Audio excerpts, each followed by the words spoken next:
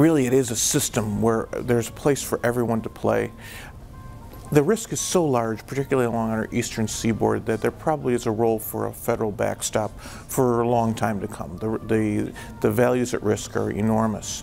But below that, there's partnerships that could really use the talents and capabilities of each of the other players. Insurance companies know how to provide customer service and to do ratings and those sort of issues, and there are brand new pools of capital, both traditional and non-traditional, that can come into play, and there's ways for consumers and businesses to be more risk aware and involved in the game, if you will, and also local municipal governments understanding that this risk is rising and making the kind of infrastructure and mitigation investments really as a central part of urban planning going forward. There's a role for all the stakeholders to play here.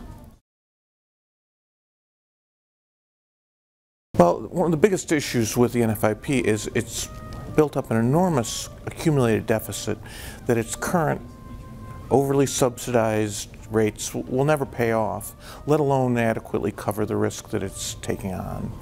In 2012, there was some attempts to start moving towards reform, which unfortunately were partially rolled back in 2014. What I think the key developments need to be is some moves that would significantly improve participation in the program and encourage people who are at risk to take mitigation actions, both businesses and consumers, but also local governments.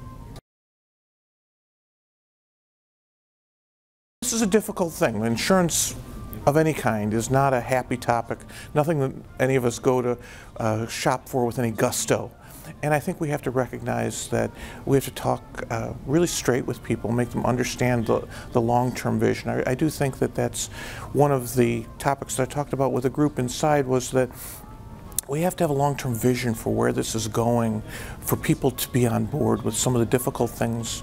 But I do think that there's steps each of us can take, and with some vision, some courage, and a real solid communication with people, businesses, and governments about where this can take us to a better place, to make cities better, resilient places to live in the long term, that we can get through some of the short-term obstacles to really a better place for us all.